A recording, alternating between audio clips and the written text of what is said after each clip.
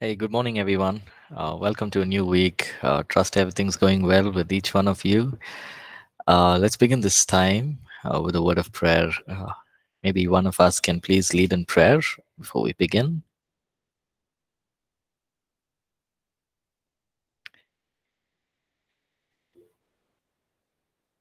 Yes, go ahead. Go ahead. Father, we come to the throne of grace. Lord, thank you for this day as you have given us, Lord. Lord, as we are going to start this day with learning from your word, oh Lord, Lord, give us knowledge and give us your guidance, Lord. Lord, we need the Holy Spirit, Lord, because in Proverbs 1:7 it is written, fear of the Lord is the beginning of knowledge, Lord. Give us your fear and Lord, give us your understanding so that we can understand each and everything, each and every concept which is being taught by Sir or Lord. In Jesus' name we ask everything. When God's people say Amen. Amen. Amen. Thank you so much, Sid. Okay, so let's begin with our class today. Uh, so last week we completed on the evangelist, right? So we looked at its wonderful aspects of being the evangelist, Jesus as our example. We looked at how evangelism was in the early church, right? I mean, look at a lot of examples as well. How in the early church, God called out people to be evangelists, to bring out and share the gospel with us, with with cities and nations. So, and then we looked at how in the early church there was a restoration of the ministry of the evangelist, right? So there was a time and phase during the dark ages when everything was just stopped, right? There was no ministry, there was no preachers, there was no word, but there was a restoration. God restored it back, and we looked at a few examples as well. Post the dark ages, how God brought people and raised up people, to really bring the gospel out, and we saw that restoration, right? Restoration simply means something that was dead is being brought back to life, right? And God used wonderful men of God, George Whitfield, John and Charles Wesley, and the list goes on. Great John G. Lake, and such wonderful men of God who had the heart of an evangelist, and they went and they reached out, and many of them also to the point of losing their lives for the sake of the gospel. And it's such a joy to learn all of this, and like I mentioned last week, do take time to probably choose somebody that you would like to study on. It could be anybody, and spend time on reading and learning from their lives, right? Now I want to make sure that I share this. uh, Men, as men and women, we will fall, right? We will fail in certain areas of our life, but that's why we, the topics, everywhere you see Jesus as our as our example. So in whatever we do, right, we should keep Jesus as our example, right? We learn from people, but Jesus is the one who we can look up to. Finally, we want to be like him, right? And so it's wonderful that I hope, not sure how many of you here want to be full-time evangelists, but I hope this has really struck your heart, and just encourages you to reach out and do the work in the ministry of the evangelist, right? So we will move from this. Any questions uh, before we go to the next part of this course, which is ministry of the teacher? Any questions?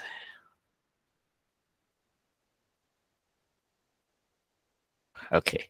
All right. So let's go into chapter 6. If you have your notes with you, chapter 6, the teacher and Jesus as our example. Now, I'm going to ask you a question. What is the first thing that comes to your mind when I say teacher? Right? Just naturally, right? Normally, what is the first thing that comes to your mind when I say teacher? Maybe some of us can share. When I say the word teacher, what's the first thing that comes to your mind? School. School. Yeah, that's right. Thank you, John. What else? What else? When you say teacher, what is it? What is it that comes to your mind? Sid? Strict, Yes, go ahead, Rosalind. Sorry, I didn't get that. strict, discipline, Strict and disciplined. Okay. What else? Zelly, Sid. Somebody educated. Mm. Somebody who's very educated. Okay. Lubega says a facilitator, a trainer, educator, and a guide. Okay, Jafina says a picture of my favorite teacher. Okay. Yes, anybody else? Yeah, go ahead, Sid. So when we talk about teacher, it is like a secondary parent to a person who is like who will guide us, teach them, and mentor them, like a Okay. kind of a mentor. Yeah, thank you. Thank you, Sid. Yeah. A secondary teacher. Okay. All right.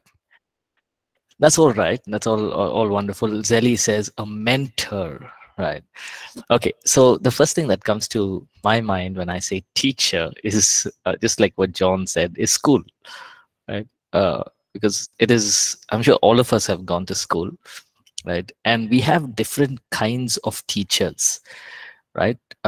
Teachers who, who are strict, different styles of teaching, right? There are, if you see like five different teachers, if you think of five different teachers in your school, all of them would have had a different essence in their teaching, or all of them would have had different styles of teaching, right? Or some of them would have loved stories, some of them would have just stuck to the teaching material, and those are the ones which are kind of boring.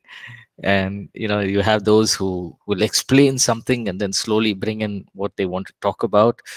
And so like this, we have different kinds of teachers. But today we're going to be talking about Jesus as our example of a teacher. Right? Sid says a teacher plays an important role in a person's life after parents. Yes, because if you're thinking about school or college, we spend most of our days, most of the hours of our day in school and college, and it's where we learn everything. And that's why as a parent, I want to make sure that my child is in a good school, right? So that the teachers train them, there's character building, and it shapes a person, right? Now we know that the scripture teaches us that Jesus was a wonderful teacher, right? Uh, did he go to any school of learning? We don't know, right? We know that he was just trained by the Holy Spirit. Uh, but what I remember that portion in scriptures where Jesus was teaching the people, and the Pharisees came and said, where did this guy, who's this person, speaking with such wisdom, with such authority? Where did he go and learn? Where did he get his learning from? Right now, before we go into this, let me just give you a little bit of a background. Right now, during Jesus's time, all through the Old Testament, there were scribes, right? So what would the scribes do? Scribes would sit and make copies of the Bible, right? So of whatever scriptures it was. So they would make copies. Ezra was a scribe. Nehemiah also took up portions of writing. Now, over time, right? So that when during the time of Elijah, there was a school of prophets, meaning there was people who had come to learn about prophecy.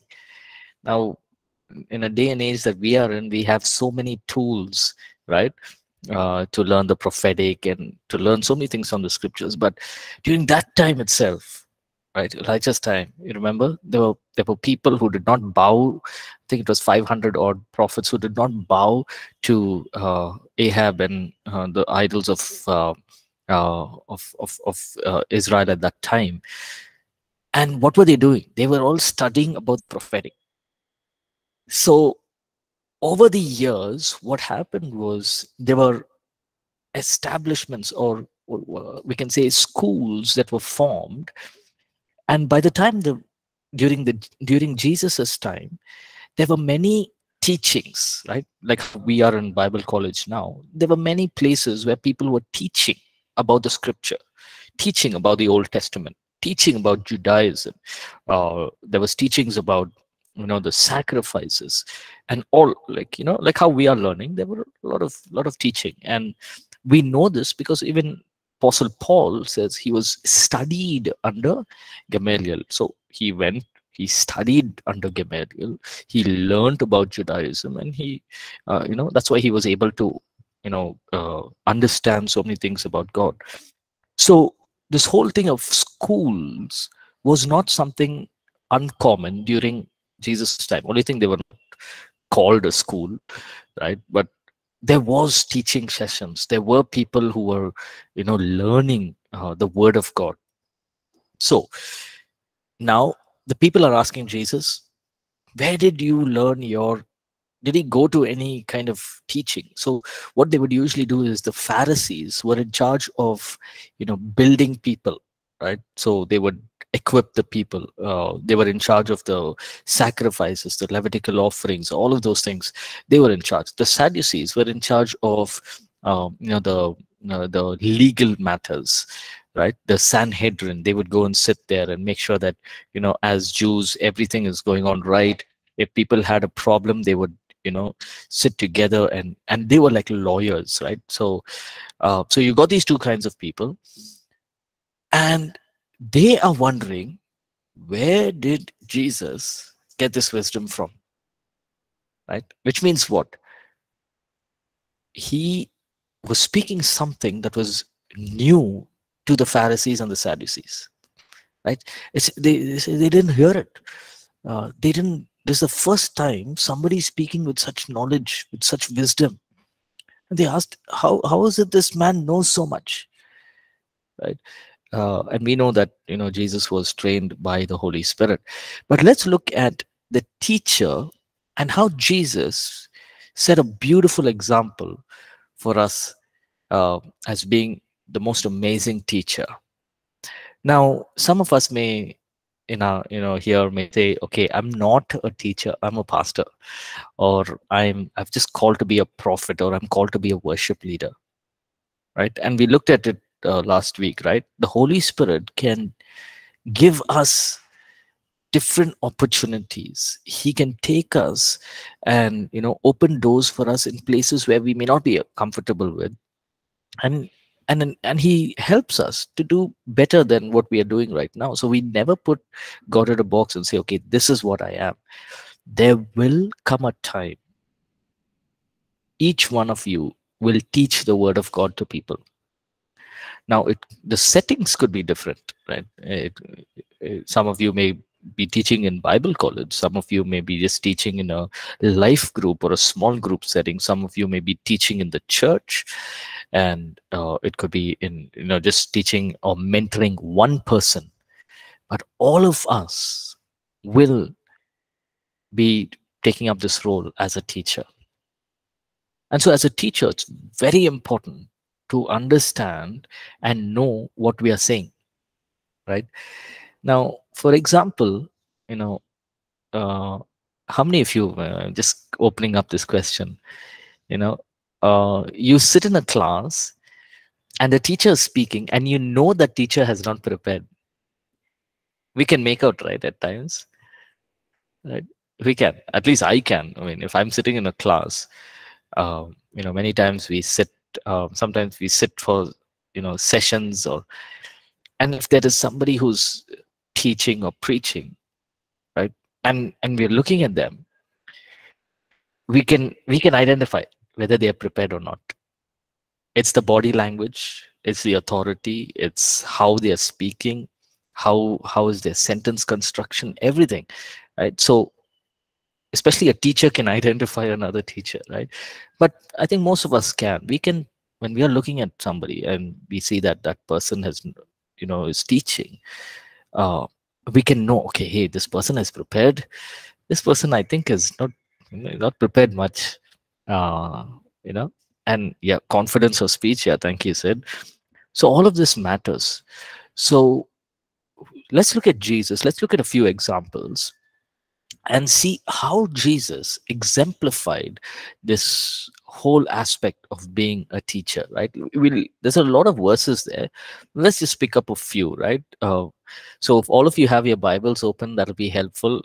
So we can just, quickly look at maybe 5, 6 verses from here. Matthew chapter 4, verse 23. Any one of us can read that. And Matthew 9:35, somebody else can read. Let's go ahead. Matthew chapter 4, verse 23. Matthew chapter 4, verse 23.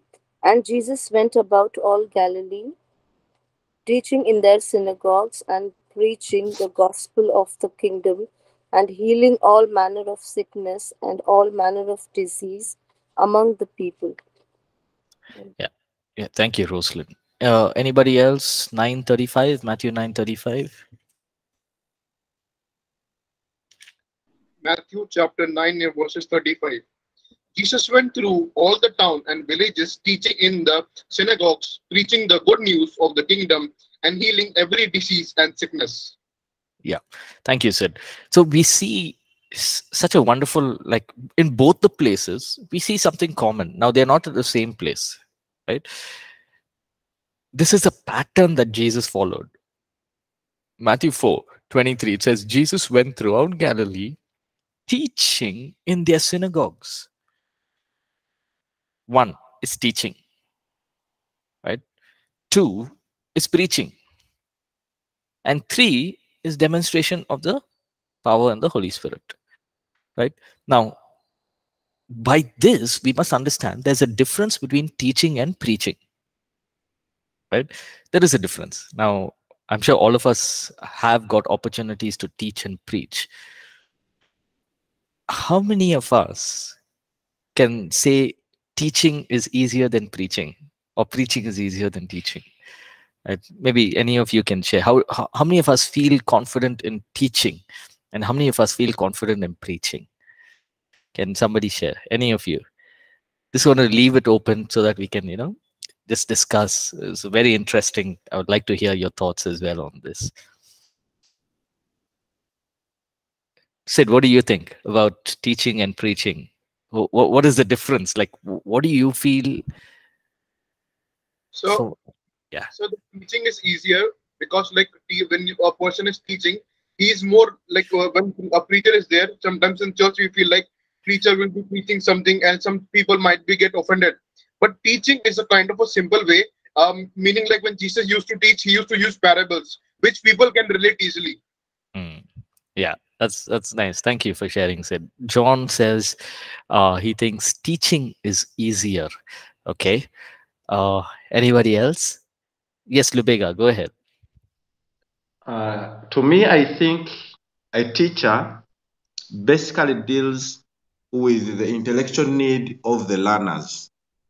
And when it comes to preaching, it really deals with the spiritual need of those who are listening to you. Okay, yeah, that's nice. That's nice.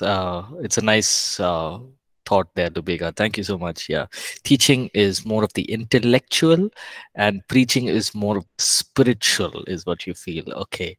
Anybody else like to share? What do you think? Now, for example, I'll say, okay, Matthew chapter 4, the temptation of Jesus Christ, right? So that whole episode, you talk about, I'll give you an option. You have to teach it and preach it, right? So which one do you think is going to be easier, teaching it or preaching it?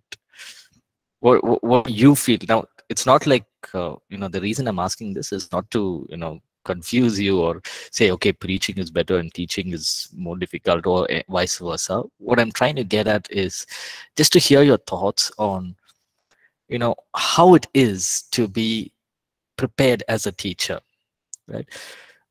So yes, go ahead, anybody.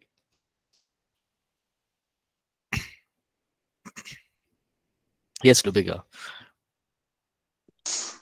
I'm sorry to say this, but they look like almost the same thing in different ways.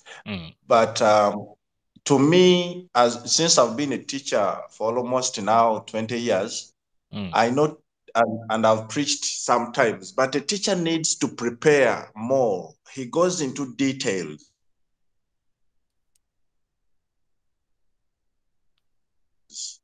He's like a doctor. He needs to put on his microscopes to go into details. Yet preachers usually pass over. They just pass out. You don't really need to understand. You just need to get a punchline and you go when you're like in preaching. But when it comes to teaching, you might even go word by. Let me put it this way. If you're going to talk about a given passage, in preaching, you're going to take a passage as a whole. But as a teacher, you will likely go to pass through word by word, or verse by verse, to make sure that people really understand the message behind. Thank you, Pastor. Yeah, that was perfect. Thank you so much, Lubega. Lubega's got experience as a teacher for 20 years, and he said it right. I think even I echo what Lubega is saying. I think teaching, right, it's got to deal with more preparation, right? Now, I remember, just an example, I have preached in many places, right? In my early days, I used to preach, right? No problem. Suddenly, somewhere in the year 2013 or 14, I was asked to teach in the Bible College. So this course. Now, all of a sudden, everything changes, right? Right? I can't preach. I have to teach. Like how Lubega said, I need the microscope. I need to go into God's word and I need to see what is the word saying. Right? So, for example, temptation of Jesus Christ, we can preach it. Right? It's wonderful, right? Now, remember, this is the word of God. Whether we teach it, preach it, it has power, right? But if you're preaching about the temptation of Jesus Christ, you can say, after baptism, God took God the Father, he took Jesus there, and the enemy is always there. He even tried to attack. So we can get people stirred up, encourage people, and that's wonderful, right? But in teaching, you can't do that, because you need to get into the word. You need to really see what is happening there, right? After baptism, he's gone into temptation. So we need to think, okay, as teachers, so after baptism, after we surrender our lives to God, the enemy will come, right? He will bring temptations. And then you go in deep. Okay, Jesus is giving a response to the devil. Where are these responses from? Is it his own thinking? No, because the Bible says, in response, Jesus is saying, it is written. So where is it written? Now a teacher will go back and check. Okay, Deuteronomy 8 has all those responses, right? So I think as a teacher, we have to be able to spend a lot of time in God's word. And this is what Jesus did. What did he do? He went throughout Galilee teaching, right? So he said, okay, this is what the scriptures did. Probably he went to Moses. He said, this is what happened. When Moses went in, do you think God was not there? So he's teaching them the scriptures. He's teaching them about Isaiah, right? Remember, he goes into the temple, he opens the scrolls, and he finds the place where it is written, the Spirit of the Lord is upon me. But now it's easy, right? We open Isaiah, okay, open the book of Isaiah. But there he had to find the place. And he found the place. And he read the verse, Spirit of the Lord is upon me. Now, for teaching, it's obvious that Jesus would have prepared himself, because he's the best teacher, right? Nowhere he would have, just gone half-heartedly and thought, because he's going to the synagogues. Now, he was not intimidated by the Sadducees, the Pharisees, but he knew that what he teaches must go through their hearts, right? They must be able to understand it. And I think that is also a very important part of a teacher. It's not about our eloquence of speech and how we speak, our style, or all of those things, but we must make sure that the people who are listening to us is able to understand what we are teaching, right? And Jesus did that. First thing he did was he taught. That's interesting. No, why didn't Jesus go perform the miracle and then teach and preach? Why didn't he do that? Why didn't Jesus Just do the miracle and okay, God has healed you. Do well in all you do and just go back home. No, there was a reason he taught them. Teaching and teaching the word of God really goes deep into our spirit, right? There are times we may forget many sermons of preaching, right?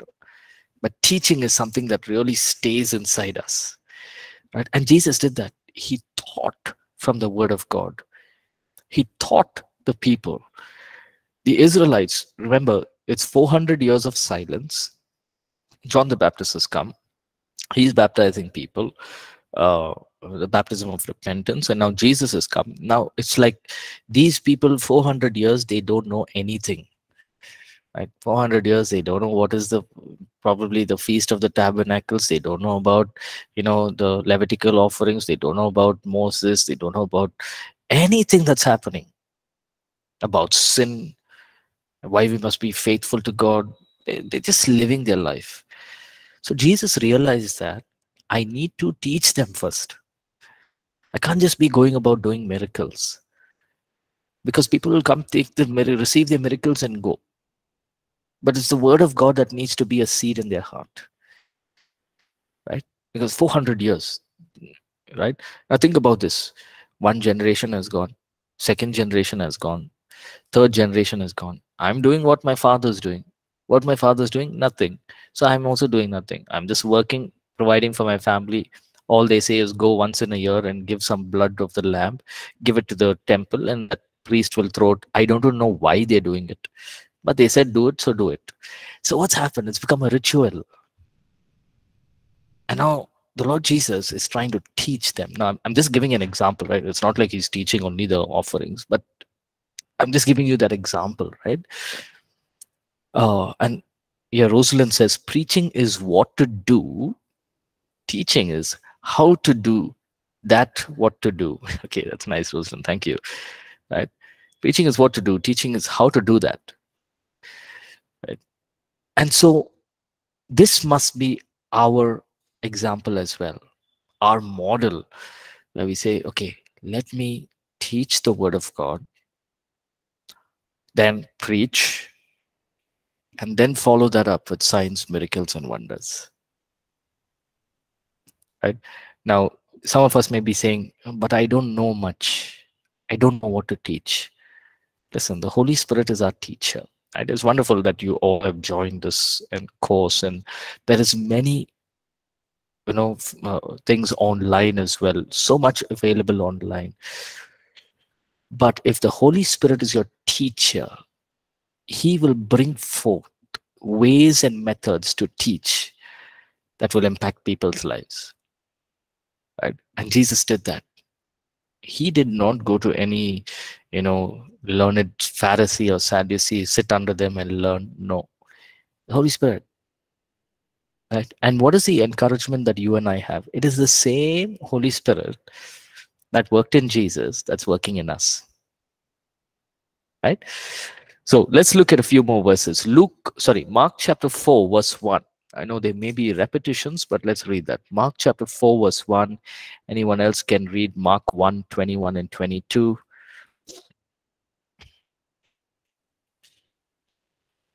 Mark chapter 4 and verses 1. Again, Jesus began to teach by the lake. The crowd that gathered around him was so large that he got into the boat and sat in it out the lake, while all the people were along the shore at the water's edge. Yeah. Thank you, Sid. Anyone else can read Mark 1, 21 and 22?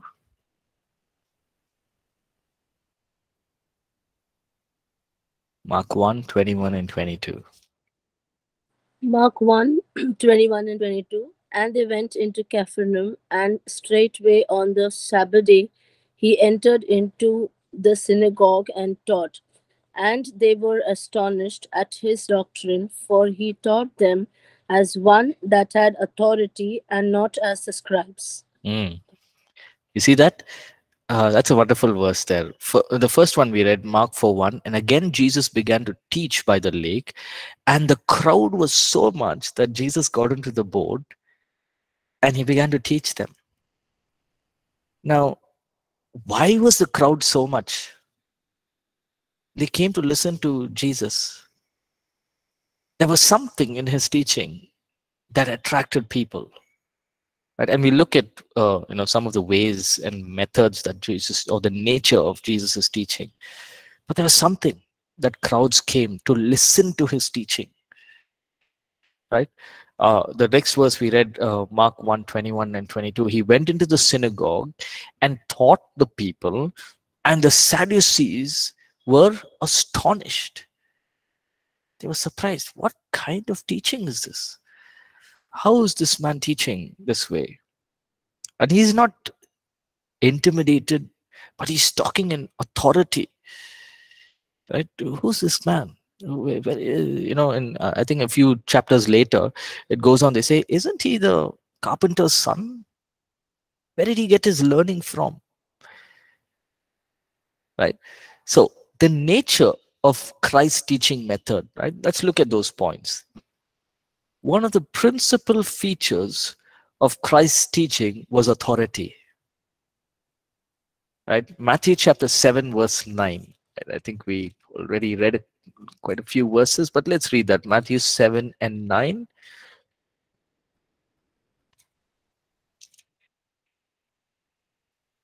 Seven and verse 9. Yes, anybody can read? Matthew chapter 7 and verses 9. Which of you, if his son asks for bread, will give him a stone? Or if he asks for a fish, will give him a snake? Now, this is talking about judging others, right? Actually, much previous to this, the woman was caught with adultery, and they wanted to stone her, right, to death. Remember that? I think it was chapter 5 before, a couple of chapters before. And Jesus got this opportunity, and he began to teach them. Why are you judging other people? And this is in response to that event. He says, if any of you have a child, what does it say there? Sorry, verse 9. Which of you, if your son asks for a bread, will give him a stone or a snake? Nobody is going to do that, right? So you see here, Jesus is speaking in such authority. He's telling them, hey, you are judging other people, right? You're saying, okay, this woman was caught in adultery. Moses said, kill him. But who are you to judge them? How can you judge this person that I have forgiven? Now, if your son or your child, you see the wisdom, see the authority he's speaking. If your son or your child does something wrong and comes back to you, will you forgive them?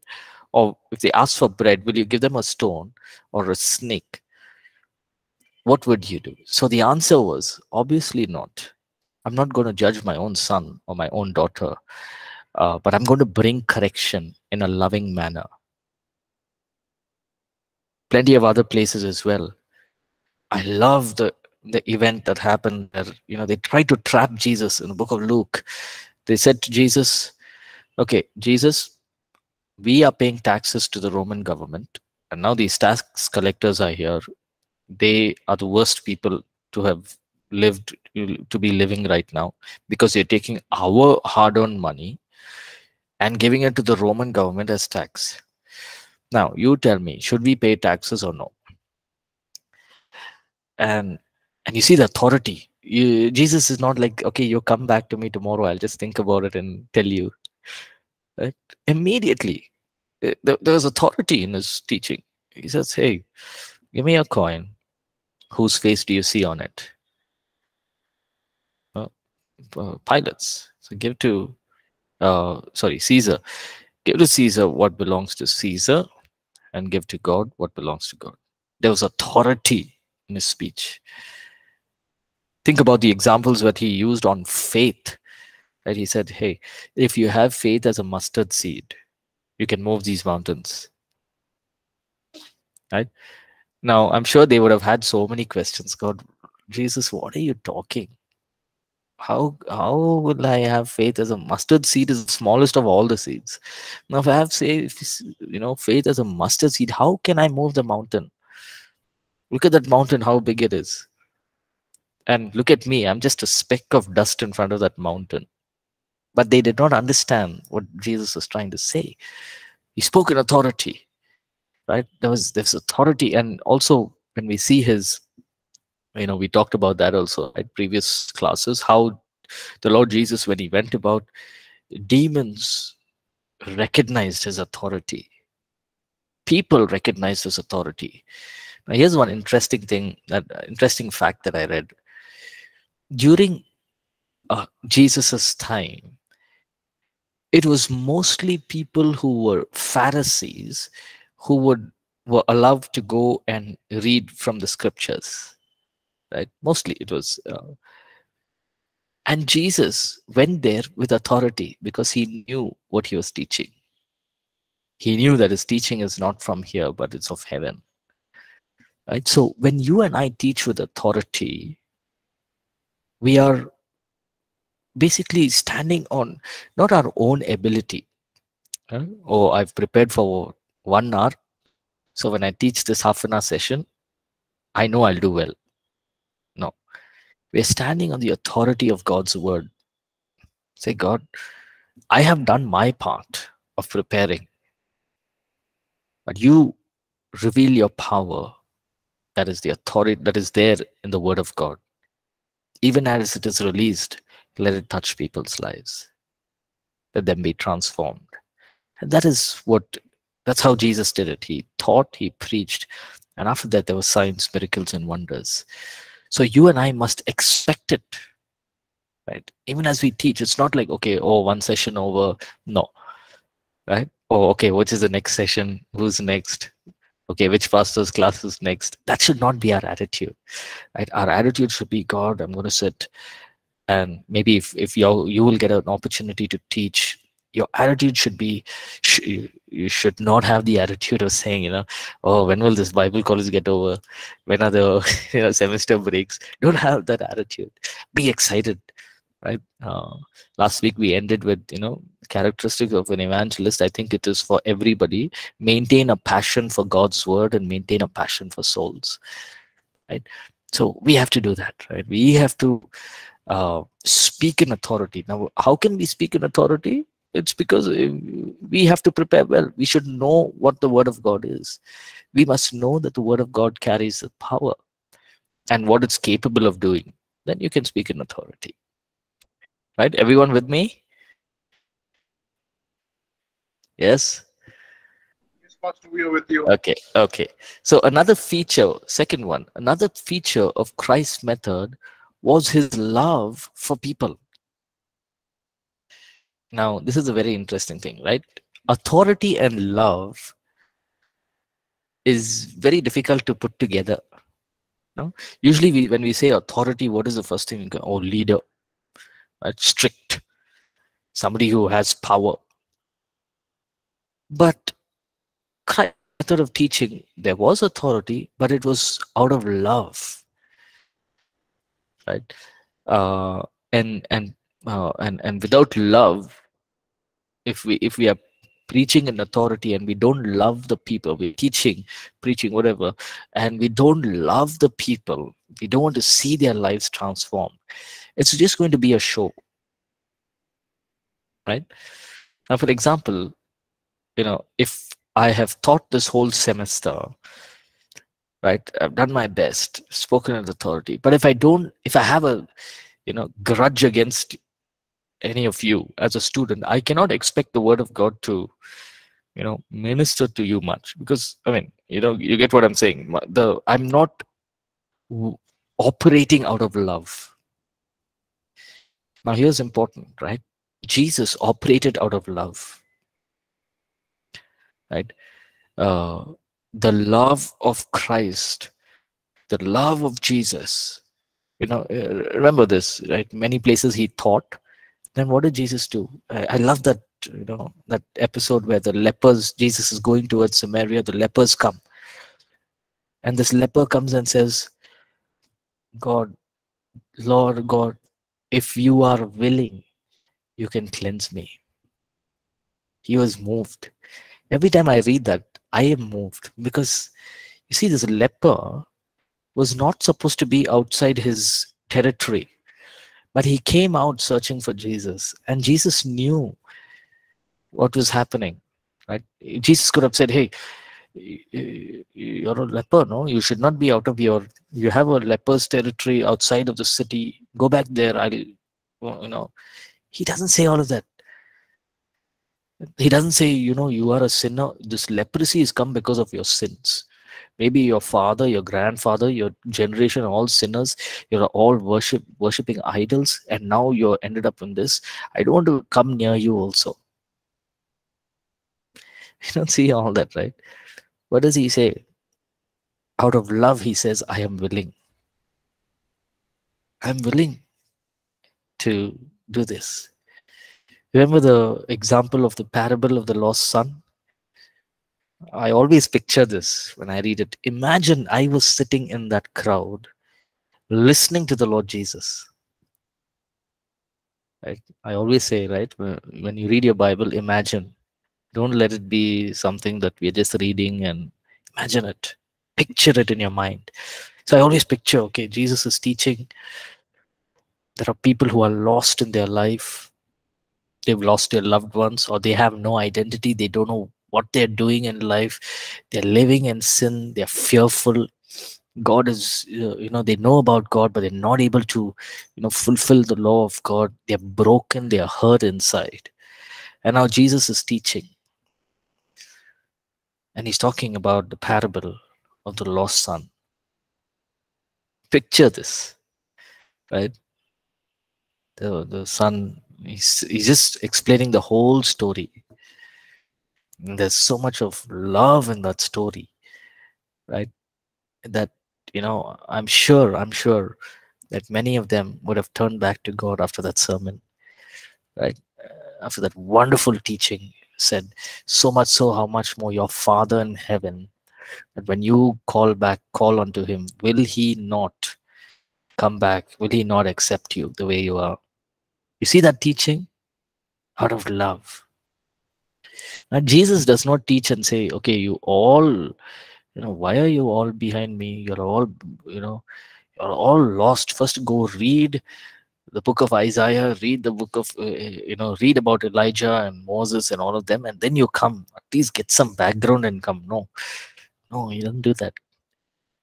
He teaches out of love, right? And in many places, it is because of that love that he has brought so many people, healed so many people, restored people, right? So remember this: when we are teaching as leaders, learn to love the person that you are. They may have many faults, they may have many failures, right? They may not be mm, on par with you, meaning your understanding of the word may be very high, right? You still love them. You lower yourself to their level, right? Don't say, oh, you don't know this. 10 years you're a believer, you don't know this. What is this, right? You don't know what is sozo. Sozo, this is no, you don't have to condemn. But the ministry of the Holy Spirit is the ministry of love and power. Right? It's not condemnation. Right? And Jesus did this beautifully. Third one, his teaching was characterized with wisdom. Right? Now we looked at this last chapters as well, last sessions. What is wisdom? Can anybody tell me what is wisdom? What do you think is wisdom?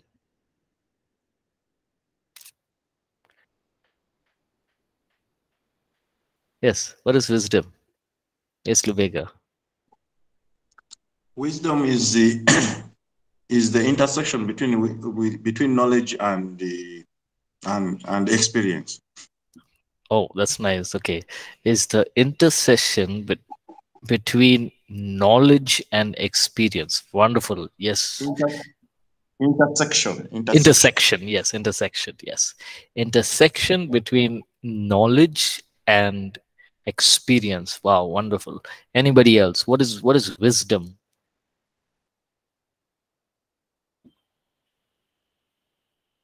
Anybody else? What is wisdom? I'm sure all of us have heard of wisdom. King Solomon asked for wisdom, right? And he was known as the most wise man. But what do you think is wisdom? Wisdom is application of knowledge. Okay, I'll just, Rosalind, if you don't mind, I'll just rephrase that. Right? Wisdom is the application of correct knowledge, Okay. Okay. or wisdom is the correct application of knowledge. Right? So that's wonderful. Thank you, Rosalind. Anybody else? Right? How many of us want wisdom? All of us, right? All of us want wisdom. Why do we need wisdom? I can just know Genesis to, Revelations, know about these deep truths of the Word of God, and just be the best teacher. But why do I need wisdom? And I think to answer that question, Lubega and Rosalind gave perfect, beautiful explanations of what wisdom is. It is the intersection between knowledge and experience. Now, wisdom is also gained through experience, right? It's not, usually they say, no, when your hair turns gray, you're full of wisdom. No, you can have full of gray hair and have zero wisdom, right? It's got nothing to do with wisdom, right? So, wisdom is about applying the knowledge in the right way, right? And wisdom is also learning through life experiences. Okay. Abu Bakr says wisdom is the quality of having experience, knowledge, and good judgment. Wonderful. Right? Now, Jesus characterized his teaching with wisdom. Right? There was experience, there was appropriate use of the knowledge that he had, right? And he had sound judgment. And again, there are plenty of places where the Lord Jesus spoke with such wisdom. Right? Uh, sometimes when you think of his sayings, you feel, God, Lord, why didn't you just say it in the normal way? But there was wisdom in that. Before Abraham was, I am. I said, okay, get rid of this guy. How can he be before Abraham? Abraham is hundreds of years before. What is he talking about? Right? And they wanted to get rid of, they wanted to kill him there, right? And then he again goes on to say in another place, he says, before this, previous to this, I am the true temple. Is that what he says? Yeah, he says, right? Destroy this temple in 3 days, and I will destroy this temple. I will rebuild it on 3 days. Again, full of wisdom, right? But they never got it. And the Pharisees and Sadducees were thinking this guy is foolish. And here's the beautiful part. Our foolishness, when we are teaching and preaching the word of God, we may look foolish. But what we are doing is we are talking of the wisdom of God. We are talking the wisdom of the cross. So when people look at us, hey, what is he talking? So foolish. But no, it's the wisdom of God. Now, we must also, and I can give you plenty of examples, maybe after the break, I'll give you a couple of examples of how these great leaders, because of, they knew everything. I mean, they're so powerful in the word and teaching, preaching, everything. Because of lack of wisdom, the whole ministry sunk. Zero. Their life was totally, gone because no sound judgment, no wisdom. Knowledge, it's there. It's still there. They know everything. No wisdom. Right? We'll come back. We'll take a 10-minute break. Come back and we'll give you a couple of examples. Then we'll go and study on Christ parables. Right? Let's take a break. We'll be back. Thank you.